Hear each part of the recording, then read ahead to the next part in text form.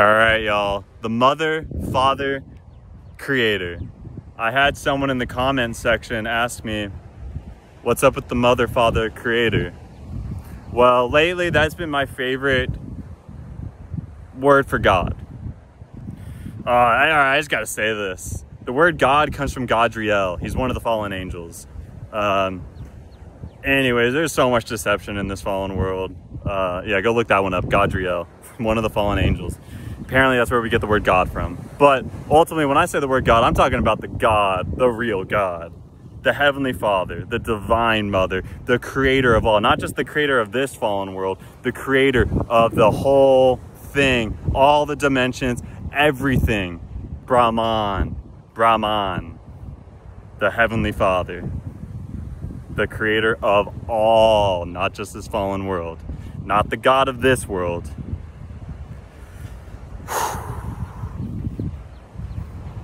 And this is controversial, but the creator God in Genesis is Yahweh, Jehovah, YHWH. And what I'm suggesting is that may not be the Heavenly Father, because throughout the Old Testament, he's calling for baby sacrifices, animal sacrifices, just chaos and death. And then you got the New Testament with Jesus Christ talking about this all-loving Heavenly Father. Well, these sound like two different gods to me. And I don't think the Heavenly Father is the same God from the Old Testament, and that the Old Testament God might be Satan. But I'm still connecting the dots and figuring it out. Maybe the Heavenly Father was the serpent, or the Divine Mother was the serpent, telling us, hey, you need to realize this world it's a fallen world. And the only way out is within, by awakening the Kundalini. That may be true, that may not be true. That's why I'm a scientist, seeking truth and figuring out and connecting the dots and putting the puzzle pieces together. So the mother, according to Paramahansa Yogananda, author of Autobiography of a Yogi, he says that Divine Mother is the cosmic energy, the Prakriti. In the book of Proverbs, it talks a lot about the wisdom. And wisdom is a name for Sophia, and Sophia is a name for Divine Mother. In the Gospel of Thomas, it talks about the Divine Mother. In verse 105 and verse 106, it talks about the Heavenly Father and Divine Mother.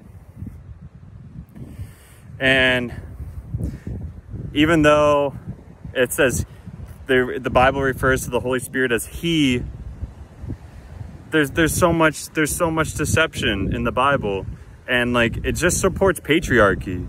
Come on, honestly, just really think about it. You and I have a mom and dad. Doesn't it just make sense that we have a Heavenly Father and a Heavenly Mother as well? Like as above, so below. And that one of the commandments is thou shalt honor thy mother and father. And we always just assume that was our biological mom and dad. Well, maybe it's not only our biological mom and dad here on earth, but it's also our spiritual mom and dad up in heaven. Maybe it's honor thy mother and father on earth and in heaven. Maybe. And so from all my studying, I feel completely comfortable with the idea of the Heavenly Father, the Holy Spirit as the Divine Mother, and the Son as Jesus Christ. Jesus being the Son of Man, the body, and Christ being the Christ consciousness, the Son of God. The Son of Man is the body, the Son of God is the consciousness, and Jesus the Christ, God incarnate, came here to awaken us. He came here to baptize us with the Holy Ghost, the Holy Spirit, the cosmic energy, the Prakriti, the Rosh HaKodesh, to awaken us to the Christ, Krishna consciousness that's within us, which will eventually bring us to the cosmic consciousness of the Heavenly Father, Brahman.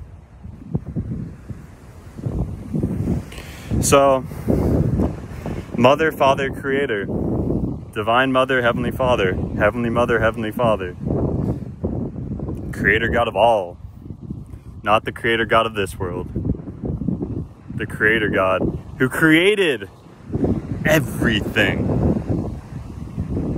I'm just connecting dots, y'all. I'm not saying this is the truth.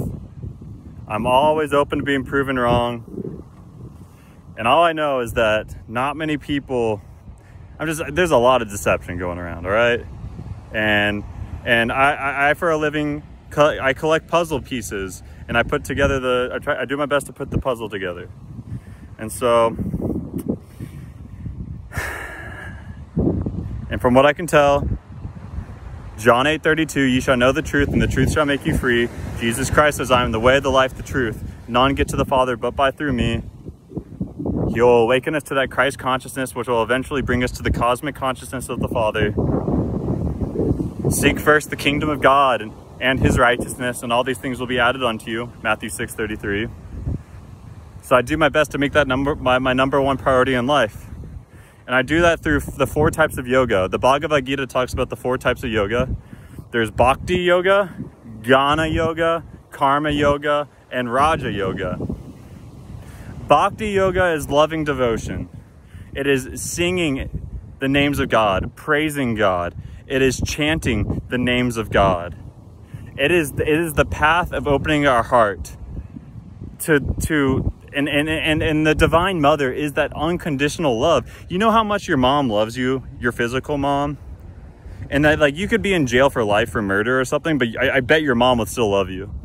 That's the Divine Mother channeling through your own blood mother to show that she loves you.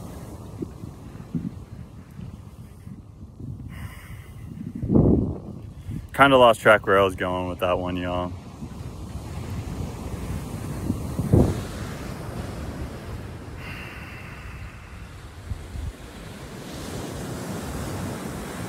I'm figuring it out. I don't claim to know the truth. I have some very radical ideas. I'm a conspiracy factist, not a theorist. Most of these theories have proven to be true. And so I know there's a lot of deception. I know there's a lot of deception inside the Bible. I know there's a lot of truth inside the Bible. And it takes discernment, using our intuitive abilities to sense what is right and what is wrong. A lot of confusion. We live in a fallen world. We're living in Babylon right now. Babylon is Babel. It's confusion.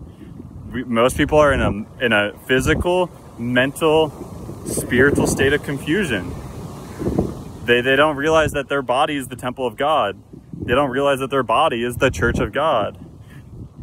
They don't realize that the whole purpose of this game is to find the kingdom of heaven within. As far as I can tell, because Jesus is telling us, number one, seek the kingdom of God that's within you. And I'm like, all right, this guy seems pretty spot on. I'm going to take his advice. I've been to so many churches. The only one that I have ever been to where everyone like consistently meditates together every single day are the churches of Paramahansa Yogananda. That seems to be the only real church that is honoring the teachings of Jesus Christ by seeking the kingdom of heaven within you. All these other churches, there's such a dark cloud of confusion over them. It's because you're not even following the Savior's teachings, advice of number one, seek the kingdom of God within you. It's like, very rarely do I meet a Christian that actually does that. It's weird. It's weird. Like, yo, if you're a Christian, you think you would be doing the number one teaching he told us to do. And that's the best way to honor the commandments. Thou shalt love the Lord thy God with all thy heart, mind, soul, and strength. And so let's connect that. Let's honor the Lord with all thy heart. That's the path of Bhakti Yoga. With your mind, though, that's the path of Jnana Yoga. Jnana Yoga is the path of wisdom. That's the Gnosis path. That's the path of like just studying, watching the YouTube videos, studying the scriptures, doing the philosophy. Philos means love. Sophi means wisdom. Philosophy, philos, love. Sophi, Sophia, wisdom. Philosophy means the love of wisdom, the love of Sophia. So love the Lord thy God with all thy heart, mind, soul. Well, let's jump to strength. I would say the strength is the Karma Yoga. The Karma Yoga is service to God. It's helping our brothers and sisters in the community. It's helping our brothers and sisters, whether it's the spark of God that's in the sea creatures, the land creatures, the flying air creatures. Honoring that, honoring the plants and being stewards of this land, honoring our brothers and sisters and seeing the spark of creation within them. So thou shalt love the Lord thy God with all thy heart, mind, soul, and strength. Well, with the soul, I would say that's Raja Yoga. That's the royal path. And that's the path of the scientific system of yoga meditation, getting on that straight and narrow from Muladhara to Ajna Chakra, from the coccyx all the way up to the medulla oblongata, from the bottom of the spine to the top of the spine, entering the bridal chamber through Kachari Mudra. Honoring the temple, keeping the temple clean inside and out by not eating meat, by staying hydrated, by doing enemas and colonics, by doing juicing and water fasting, or any type, just honoring the temple, keeping it clean on the inside and on the outside.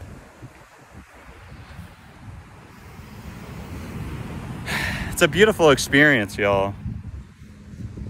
And ultimately, I ultimately like doing what feels great. And it's like, yeah, sex can feel great. Getting drunk can feel great. Playing video games can feel great. Overindulging in food can be great. Smoking cigarettes, smoking weed, smoking crack. Yeah, it can be great. Meth can be great. Now, I never smoked meth or crack, but yeah. What I'm trying to say is, yeah, all these things can be great, but there is pain attached to all those things. There is pain, a lot of addiction behind those things. Sex, overindulgence in pornography, meeting up with strangers for sex.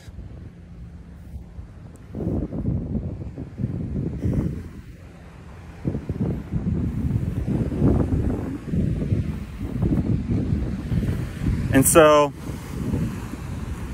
they teach in yoga that there's the gunas, the three gunas. There's the tamas, the rajas, and the sattvic. And the tamas is like, it's like a whirlpool. It's like out here on the ocean, and it's a whirlpool. And that boat is just gonna go into that whirlpool. Like, we're out on a boat and we just get sucked into that whirlpool. That's the tamas. And that's like your pornography, your alcohol, harming people, like physically harming people. Like, it's like the worst of the worst habits. That's tamas. It's a whirlpool. Like, it's poison in the beginning and poison in the end. Then you got rajas, and rajas is a bit more chill. It's like a boat out in the ocean, but it's super wavy. So you go, so you go up the wave and down the wave. So it's up, up, up, and then down, crash. Up, up, up, up, up, up, up, down, crash. Up, up, up, up, up, down, crash. It's a very wavy, rocky ocean. And so, yeah, there's highs, and there's a big drop. There's a big low, and then there's more highs, and then a big drop. That's the path of rajas. And then there's the sattvic path. The sattvic path is the path of truth, and it's super calm and chill. The water is like glass, smooth sailing. And in our life, it's not just 100% sattvic, 100% rajas, 100% tamas. It's a combination of these things. We might be 5% tamas, 25% rajas, and 70% sattvic. And it's the habits. It's the daily habits that are dominating us. And we could have heavenly habits that are building us up and helping us grow and become the best version of ourselves. Or we can have hellish habits that are just destroying us and pulling us down to death. It's life or death, y'all. Jesus Christ said, I am the way, the life, the truth. None get to the Mother, Father, Creator, but by through me. He is the way. He is the Tao. He is the life. He is not death. He is the truth. and that truth will make us free. And he will awaken us to that truth. What is that truth? The truth is that the kingdom of heaven is within you. And that the way to access it, my best guess, is through the Christ consciousness that is within us. And through that Christ consciousness, awakening to that state, he will help awaken us to the cosmic consciousness of the Father, with the aid of the cosmic energy of the Divine Mother. Anyways, I don't know. Ultimately, like I said, I don't know. The only thing I know is that I don't know. And I'm doing my best to connect these dots, yo.